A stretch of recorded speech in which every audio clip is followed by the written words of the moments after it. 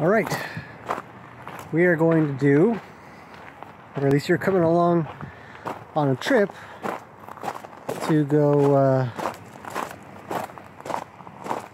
fix a paddock.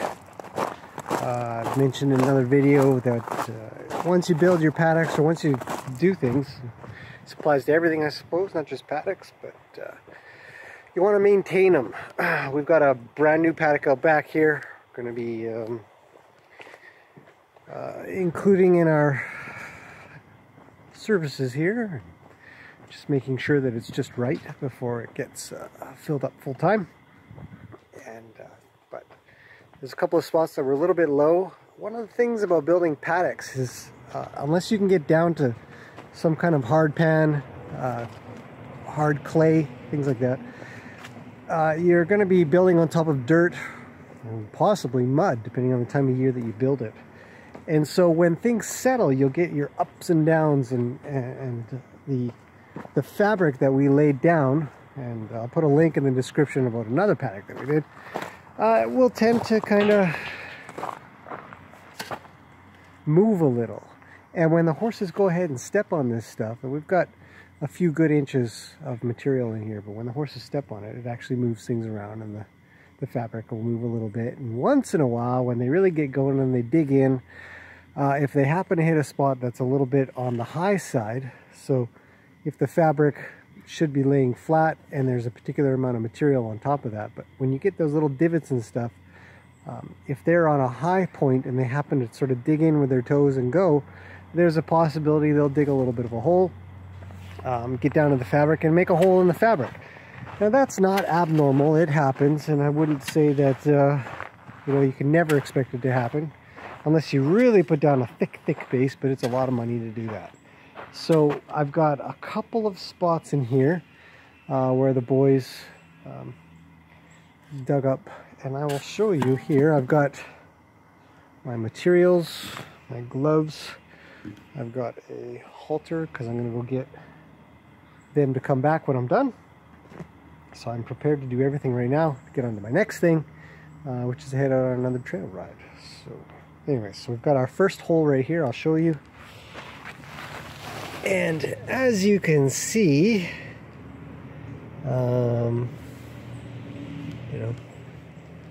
it's dirt. It's made it past the fabric. I'm just going to put my gloves on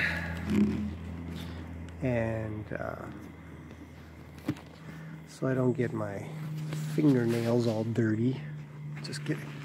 So what we're going to do is essentially dig out where this hole is. There's a pretty big hole, and what happens when they sort of get their hoof in here, this one's probably dug out. I wouldn't expect that this was done through just taking off on the spot, but this is probably dug, and horses dig all the time, so you really have to try to get a good layer of material in and tamp it down. This stuff is still a little bit fresh, so it's got some give to it, and in turn, when they dig, they kind of dig it up a little bit easily. So when you get this kind of thing happening, the reason we're going to repair this is because, I think I've forgotten my scissors, is we want to separate the dirt from the gravel clearly. There should not be any holes. When you put down fabric and you get any holes in it, you might as well not have put down fabric. This isn't for weeds at all. This is to separate the two mediums, the dirt and the gravel, so that we don't get anything mushy coming up and it stays pretty dry. Because that's one of the biggest issues we have here in the Lower Mainland is wet hooves and thrush and mud fever and all kinds of stuff. So we're trying to keep them as dry as we can when they're just hanging out in their paddock. So the first thing we do is just clear this away. So I'm gonna get to that, and I'll cut to that when I'm done. I'm probably gonna go grab some scissors here. It's a pretty decent sized hole. I'm just gonna clear out enough to do what we need to do. So I'll come back to that in a second. Okay, we're back. Got some scissors, got some cloth here. If anybody's curious as to what we use, it's this material here. Let's turn it this way. So it's a pretty dense, it's a drainage cloth, I think it's called.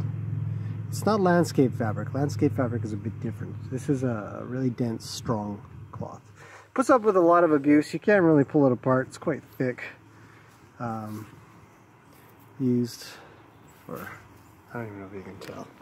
You can kind of see through it. So the idea is that water will be able to get through, but material doesn't. So you can separate out the mud from the gravel. So we've got these spare pieces all over the place from building paddocks, and the arena has a level of it as well underneath it. So yeah, no mud comes up. If you've ever been to the beach and you kind of tamp your feet, or even just in some slightly muddy conditions, just tamp your hand or tamp your foot on the ground, and it's not long before water starts to kind of come up. And that's what happens in paddocks and arenas when they get a little bit muddy. They don't have quite the right drainage. And that will happen here as well with this little hole that we've got going on. So I've cut a piece that should fit. Here's our hole, and what we're going to do is we're going to take this piece here and place it underneath and tuck it all the way around. It's kind of hard for me to do with one hand, so I'm going to cut back when I'm all done with this part as well.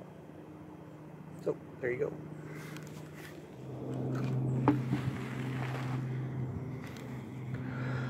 Okay, we're back again. So the process is simple. When you get a hole like this, you get a piece that is bigger than the hole, a few inches, 6 inches or so, if you can, and tuck it in so it looks a little like this. Clean. There's no real bumps in here. I've cleared away a lot of the gravel around it so that I could essentially get my hand in and flatten this out as best as possible. We don't want any new lumps. But you can see there's this weird grade here. You know, it's not flat. This comes down, and that's just due to the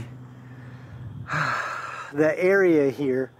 I mean, originally this whole area was really mucky, and we had to really grade it just right, flatten it out, and have it sit over summertime, drying out, and then we put the fabric and the gravel on.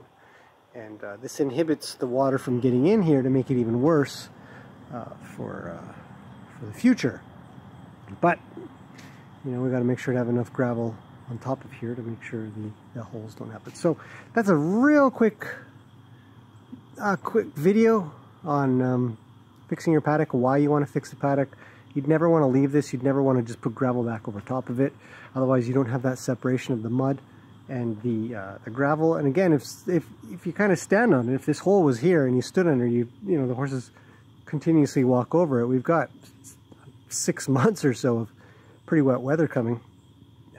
It wouldn't be long before the water and the mud starts to percolate up, and then you've just got this muddy section that would never go away unless we were to dig it out and refabric it, cover it with fabric, and then